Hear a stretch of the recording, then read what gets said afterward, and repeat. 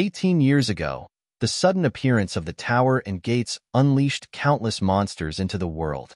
Alongside these events, a small number of people awakened to superhuman abilities, known as players.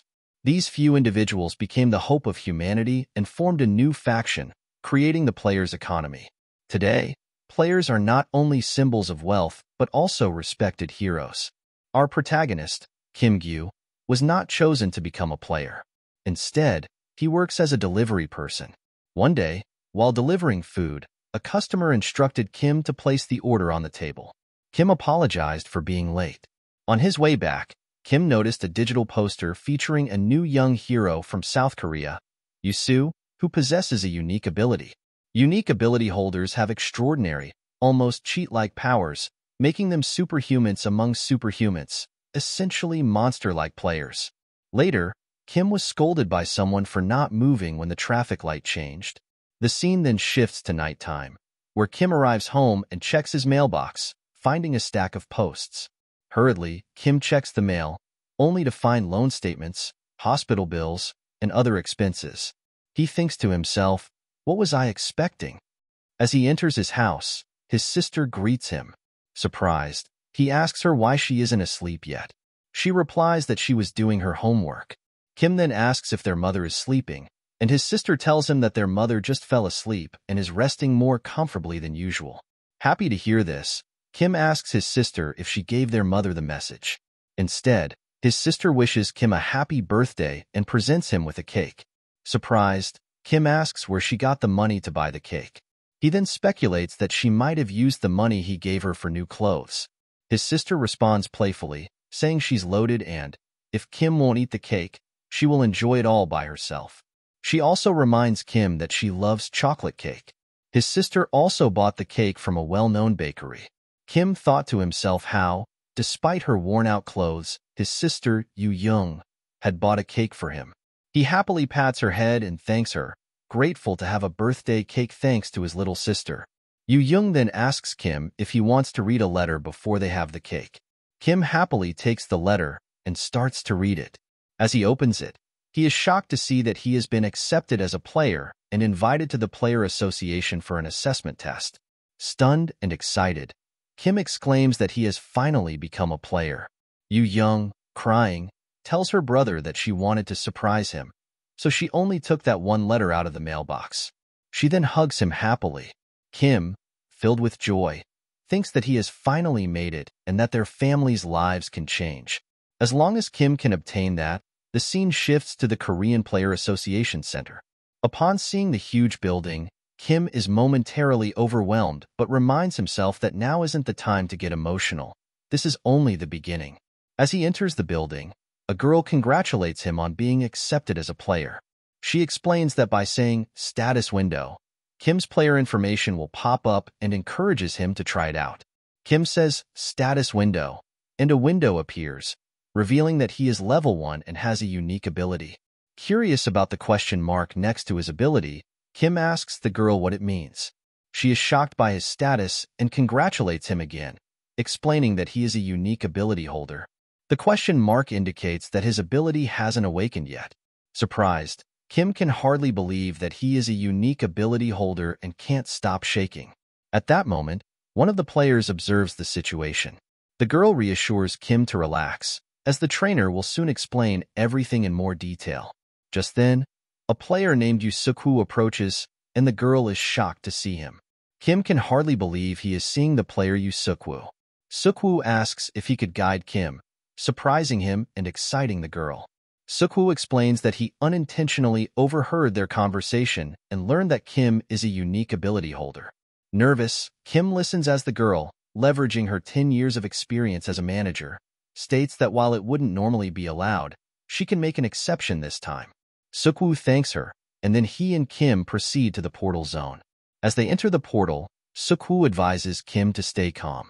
Upon entering the tower and seeing hordes of goblins, Kim asks Sukwu if there are usually this many monsters on the first floor.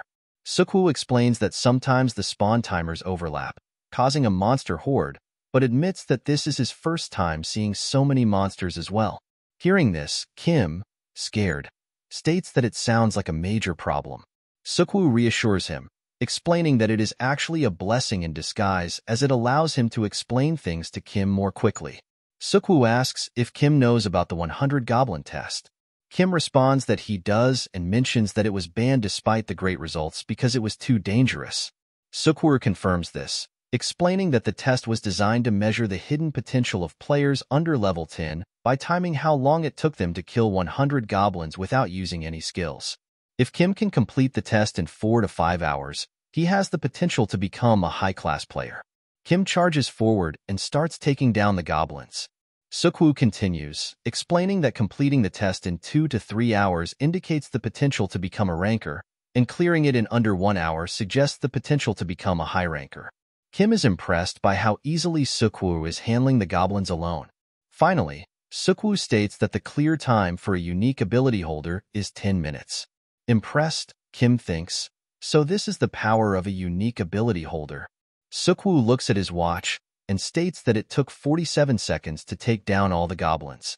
Surprised, Kim runs to Sukwu, exclaiming that while high rankers take 1 hour to complete the test, unique ability holders do it in 10 minutes. As Sukwu freezes the last standing goblin, he explains that the amount of strength that would take years for a normal player to build up can be achieved by unique ability holders in just a few months. The potential and growth of unique ability holders are beyond Kim's wildest imagination. Sukwu asks Kim if he has heard of the Angela Guild. Kim replies that he knows it is led by a very young ranker. Sukwu confirms this, adding that most Angela Guild members are incredibly talented and have completed the goblin test in 3 hours or less. Sukwu shares his plan to create the greatest guild that surpasses even the Angela Guild. This is why talented players, especially unique holders like Kim, are necessary. Sukwu expresses his hope that Kim will continuously overcome his limits so they can meet again in the tower. He then releases the last goblin and asks if they should start Kim's first hunt. The goblin charges straight at Kim, and Sukwu instructs him to put some strength into his legs and follow the goblin's axe with his eyes. Determined to change his life, Kim resolves to succeed. The scene shifts to 5 years later in the tower's forest, where a few players are watching Gi-Gyu.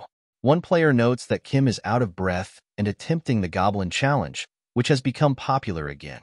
Kim opens his status window and becomes frustrated. Despite being invited to the tower at the age of 18 and possessing a unique ability, what people call the privilege of the chosen one, he still takes a whole hour to kill a goblin. Kim wonders who would have thought that a player like him would remain at level 1 after 5 years. As the party takes down the goblin, they thank each other for their hard work. Kim asks if they have leveled up, and they confirm that they have.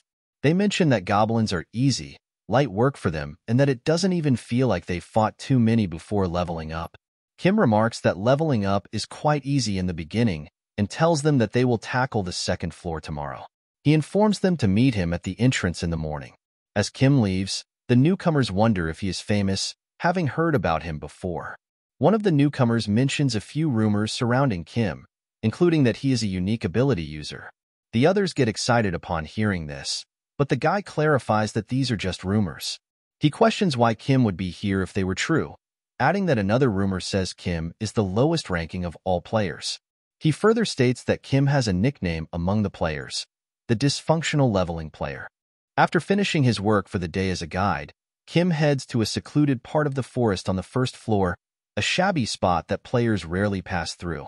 This is a place Kim discovered due to spending more time on the lower floors than anyone else. A secret spot where a single goblin spawns daily. Kim prepares for what he hopes will be an easy hunt, planning to strike the goblin's vitals before it notices him. As Kim moves forward to strike, the goblin spots him and attacks. Kim manages to block the incoming blow, but the fight quickly turns challenging. Despite his efforts, Kim finds himself on the defensive as the goblin relentlessly attacks. Frustrated, Kim thinks to himself that it's going to be another hard fight. It takes him an hour to defeat the single goblin. Kim notes that he earned $20 from selling the crystal he acquired from the goblin.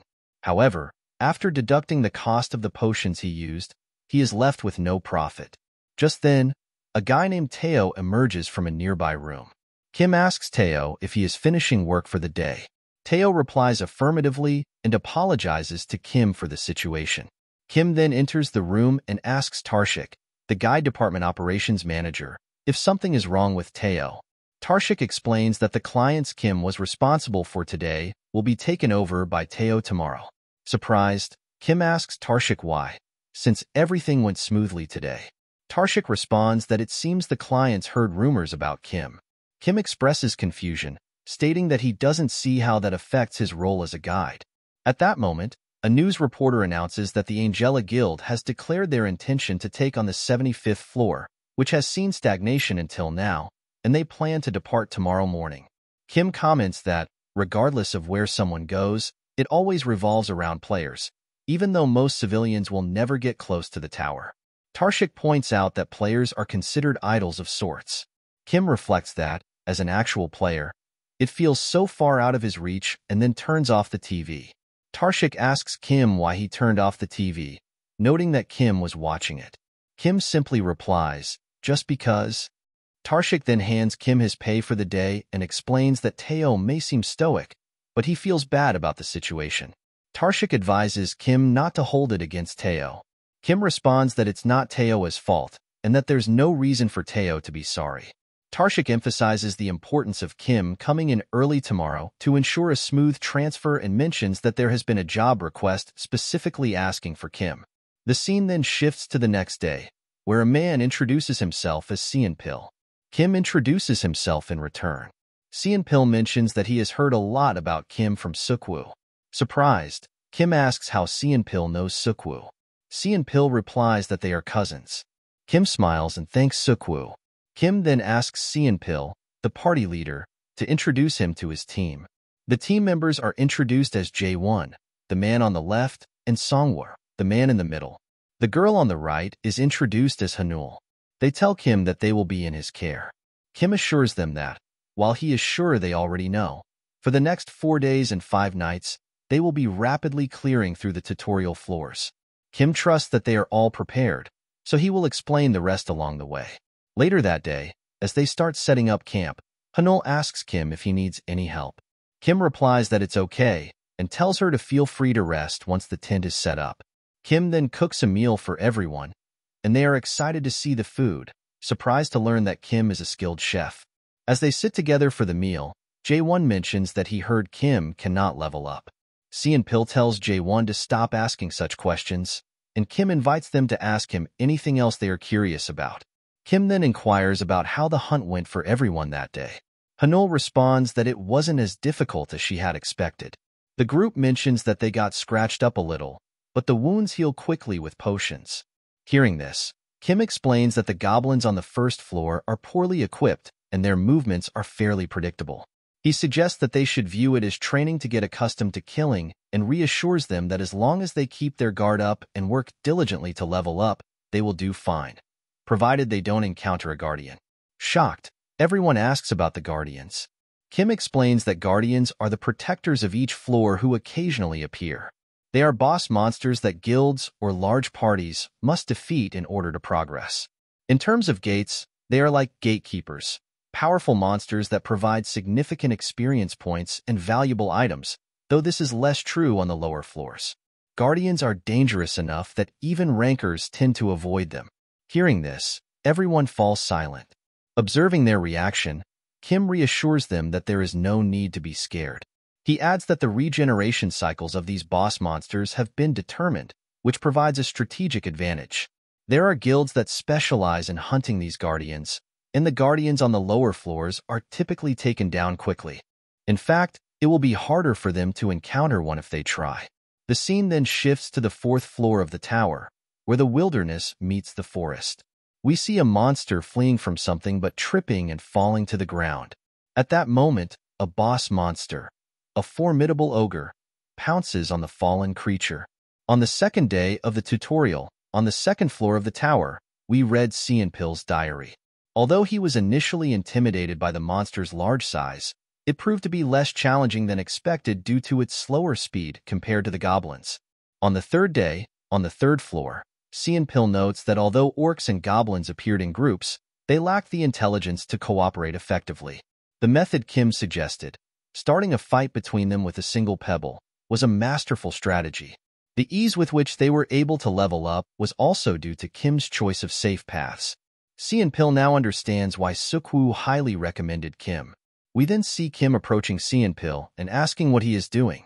Seonpil replies that he has been writing a diary every day since he received the invitation, considering that he might eventually write an autobiography if he becomes a ranker. Kim smiles and agrees that it could happen. Seonpil adds that if he makes it through tomorrow. The next challenge is the test on the 5th floor, and Seonpil is eager to secure a job quickly. Hanul wonders what job she might get, and everyone is excited about advancing to the 5th floor. Kim, however, appears concerned about the upcoming floor. The scene shifts to the next day, where Kim informs everyone that, as on the 4th floor, goblins and orcs will move in groups on the 5th floor. The difference is that their strength and agility will be slightly improved, but the methods for dealing with them will be similar to the previous day. As everyone begins to confront the orcs, Kim observes their progress but suddenly notices dust clouds. Kim realizes that this is not the usual day for the Guardian to appear and considers it a troubling sign. He warns everyone that they need to leave immediately and wrap things up quickly. Kim reflects on his experience as a guide, understanding that the tutorial is not a game, and even a small mistake could lead to the entire party's downfall. Jae-won and Hanul have both sustained injuries, and soon, the leader of the orcs, a guardian, emerges, confirming Kim's bad feeling. Kim quickly instructs everyone to prepare to flee and throws smoke bombs to distract the monsters. Seeing the monsters confused, Kim tells everyone that this is their only chance to escape. Seonpil asks Kim where they should go, and Kim directs them to follow him to a place where they can hide. They move into a cave, and Seonpil inquires about the enormous orc they encountered. Kim explains that it is the guardian of the 4th floor and admits he does not understand how it appeared. For now, they should observe the situation and wait for rescue, as they have ample food supplies and can afford to take their time. Songwoo informs Kim that Hanul isn't waking up because she has been poisoned by goblin venom. Kim reassures Songwoo that there's no need to worry excessively. Hanul will recover once they administer some antidote. However, upon checking, Kim discovers that the antidote is missing. Kim realizes that he has dropped the antidotes. Frustrated, he reflects on how, despite their rush, making such an amateurish mistake is inexcusable. He tells himself to stay calm, knowing that he cannot afford to falter. Kim informs everyone that he will go outside to send a rescue signal. Shocked, they protest that it is too dangerous. Kim reassures them, stating that he is familiar with the tutorial floors to the point of exhaustion and plans to head to the hills to shoot a flare. He admits that, although he might not look like much, he is the best level 1 player in the world. Outside, Kim hides behind a rock. Observing the orcs, he notes that their movement patterns have changed due to the appearance of the Guardian, making it difficult to predict their locations. Deciding against this route, Kim opts to search for another path. He has one smoke bomb left as a precaution. As Kim proceeds, he realizes that, with his current speed, Kim estimates that he will reach the hill he is aiming for in 3 minutes. He plans to quickly shoot the flare and return to the cave. However, at that moment, the Guardian orc attacks from behind, striking Kim and sending him crashing into a rock. The impact causes his last smoke bomb to fall and activate, enveloping the Guardian in smoke. Frustrated, Kim knows he must escape quickly. Determined not to fall for the same tricks twice, Kim rushes and shoots the flare in the air. Then, he decides to first put as much distance as possible between himself and the Guardian orc. Kim tries to calm himself, reminding himself that no one knows this area better than he does, and that there must be a way out. He spots the door to the 5th floor, the very place he had contemplated jumping into in despair, but refrained from due to his family. It's a place where death seems inevitable for a level 1 like him. Frustrated, Kim questions why he came here, contemplating his predicament. Unable to handle the 4th floor and now facing the 5th, as the Guardian orc spots him and charges with full force, Kim realizes that he faces either certain death or a chance at uncertainty. He decides to open the gate to the 5th floor to see what lies beyond. As he opens the gate, a window appears, stating that player information is being checked, and Kim meets the requirements. The difficulty level significantly decreases, and the first test is to hunt a goat.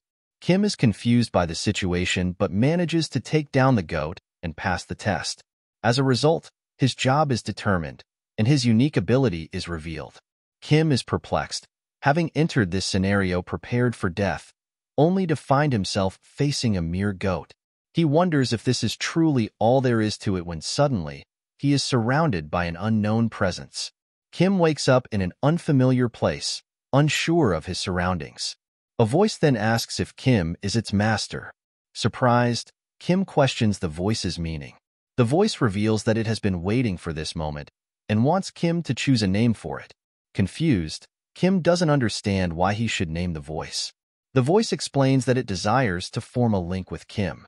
A notification appears, stating that the ego has requested to link with Kim and asks if he accepts the request and chooses a name for it.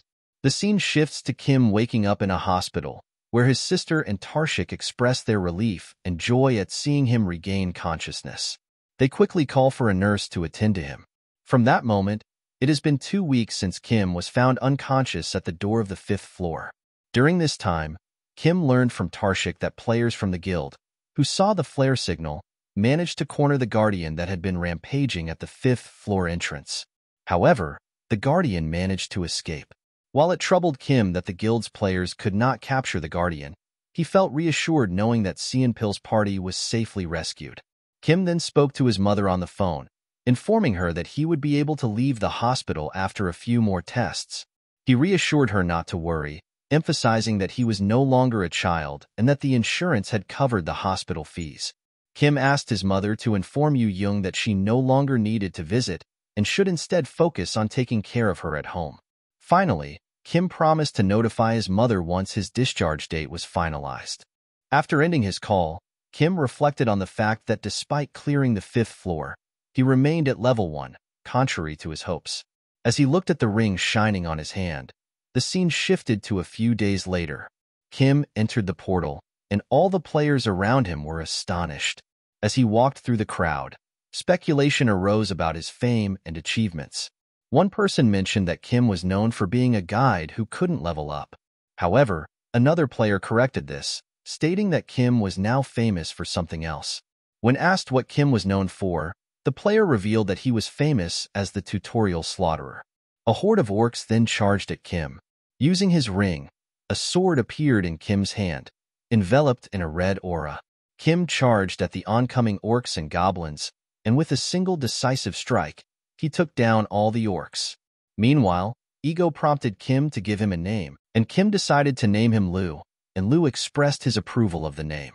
Meanwhile, Kim continued to take down the remaining orcs. A notification window then appeared, stating that Kim remained at level 1 and his job was to be Ego's partner. It indicated that Kim had formed a unique ability link with Ego and could now integrate with and utilize Ego's abilities. Lu was at level 7, and his skills, such as stamina, magic ability, and strength, were increasing as well. After defeating the monsters, Lu reached level 8.